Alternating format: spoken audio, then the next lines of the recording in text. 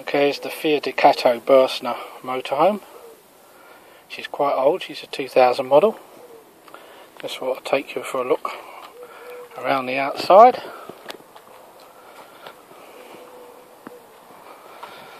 I'll give you a quick peek of the interior, which is all cream leather, which is quite nice.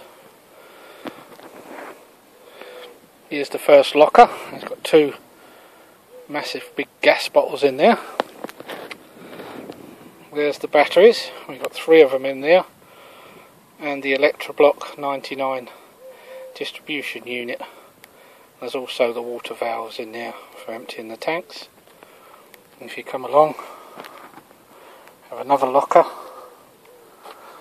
and that holds the Thetford full flush toilet. As you can see, just pull the cassette out and empty that.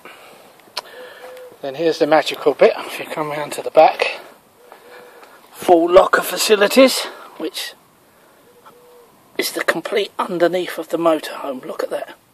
Now that's some storage. It goes all the way underneath right to the front of the cab for storage.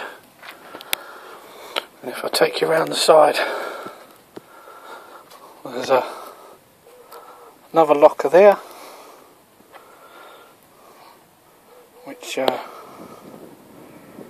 this gives you access again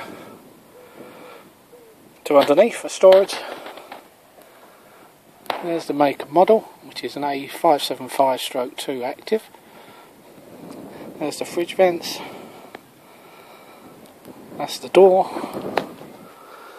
There's a distinctive colour markings for Burstners. And there she is. That is the Fiat Ducato Burstner motorhome. Thanks for looking.